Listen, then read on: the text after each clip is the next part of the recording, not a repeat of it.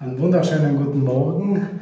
Ich bin Egon, Küchenchef im Fall Castel Fragsburg und wir haben uns heuer was ganz Besonderes für Sie ausgedacht. Und zwar möchten wir zusammen mit Ihnen eine kleine Challenge veranstalten. Und zwar haben wir uns ausgedacht, jetzt vor Weihnachten machen wir Kekse. Wir haben uns dann gedacht, machen wir ein paar Spitzbuben. Spitzbuben, eigentlich der Klassiker unter dem Weihnachtsgebäcken. Vielleicht die Kekse, die immer am schnellsten oder am ehesten verschwinden unter dem Christbaum. Und wie gesagt, wir machen das jetzt zusammen. Für Sie zu Hause können wir das jetzt einmal zusammen machen. Schön wäre es aber für uns, wenn Sie das neu interpretieren, wenn Sie Ihre eigene Version machen. Ich mache das jetzt ganz klassisch und traditionell. Ich habe hier die Butter, haben wir 150 Gramm Butter mit 125 Gramm Zucker. Dann machen wir für die Frische etwas Zitronenabrieb, Orangenabrieb und die Eigelb. Alles in den Rührkessel. Wichtig, dass wir die Butter auf Raumtemperatur haben und besser ist es, der Teig wird schöner, wenn Sie die Eigelb auch oder die Eier auch schon auf Zimmertemperatur gebracht haben. So, jetzt haben wir das getrennt und jetzt tun wir das einfach ganz kurz glatt rühren. Am besten nehmen Sie hier einfach den Bischof, nennen wir das bei uns, und dann einfach von Hand oder in der Rührmaschine ganz kurz glatt rühren. Ups, so. Die restlichen Zutaten bei.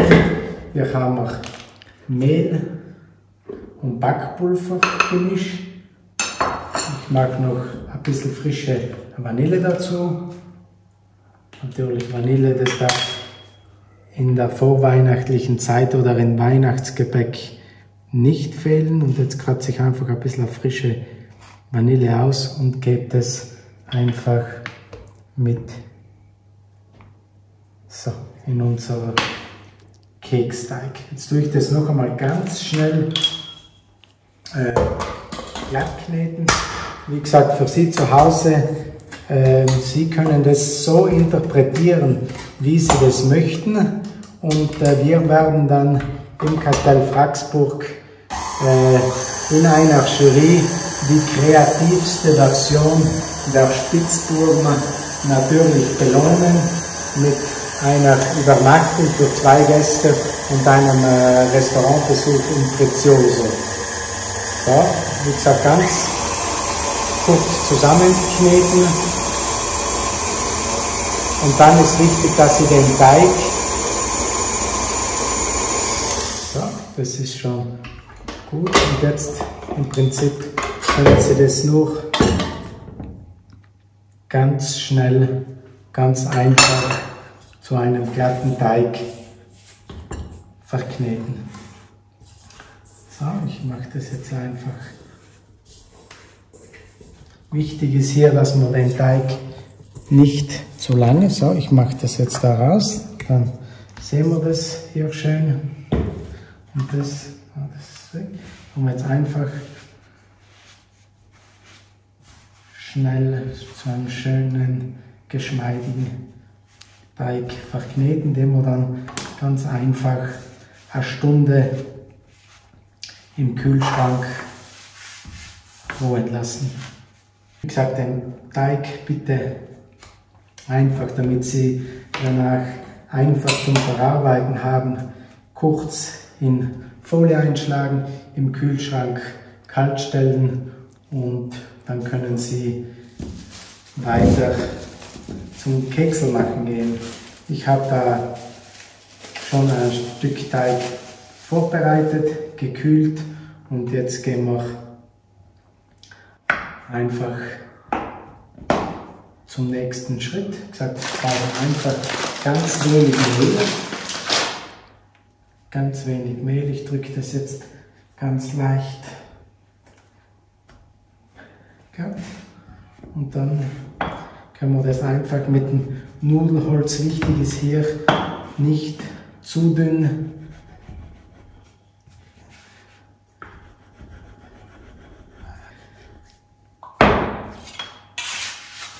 anheften bleibt, und im Prinzip können wir auch hier schon starten. Wie gesagt, jetzt haben wir einfach,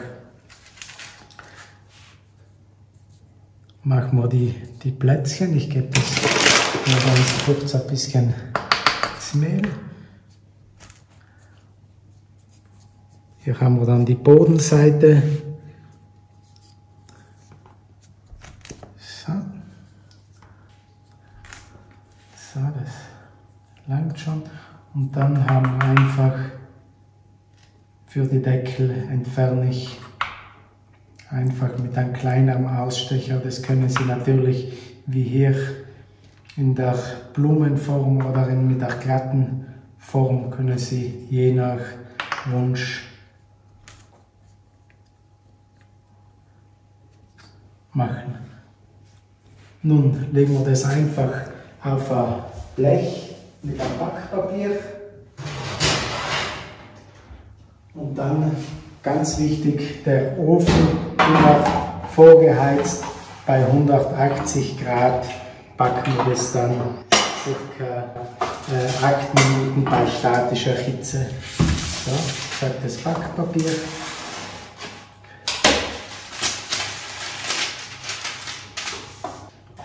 Und jetzt einfach, Sie sehen die Kekse, ich habe die ca. 2-3 mm dick, nicht ganz zu dünn. So, das gebe ich auch mit drauf. Und dann einfach hier in den vorgeheizten Ofen für 8 Minuten. So, ich habe das schon vorbereitet. Jetzt, wenn wir das Gebäck aus dem Ofen nehmen, dann lassen wir es einfach kurz auskühlen. Die sind natürlich sehr mürbe, und dann können Sie die natürlich füllen, wie Sie wünschen, das was Ihnen am besten schmeckt. Ganz traditionell machen wir das hier mit einer Finchker Marillenmarmelade. Da gebe ich jetzt einfach einen kleinen Tupfer hier in die Mitte auf unser Keks, hier auf den Boden, und dann tue ich die Deckel ganz leicht mit Puderzucker bestreuen, und dann setze ich die jetzt einfach zusammen. Wie gesagt, das ist jetzt die klassische Version. Wir würden uns freuen, wenn Sie die für sich interpretieren, und wie gesagt, die Kreativsten oder die Kreativen werden natürlich von uns belohnt werden. Wir freuen uns. Bitte, wenn Sie teilnehmen möchten, dass Sie ein kurzes Video hochladen in den Social Medias, und einfach nicht vergessen, die Fragsburg zu markieren. In diesem Sinne, schöne Weihnachten, frohe Feste und auf ein baldiges Wiedersehen in der Fragsburg. Danke.